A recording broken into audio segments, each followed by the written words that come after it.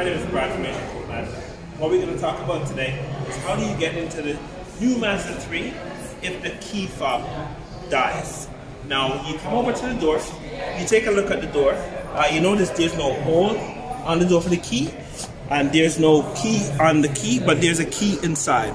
So you click it, you open it, there's a key inside, you take the key out, you walk over to the door, you pull this forward, there's a hole right there, you stick it in, then if you turn it forward, you lock in the door, you turn it backwards, the door is unlocked, you take the key out, and then you open the door, voila, you're inside.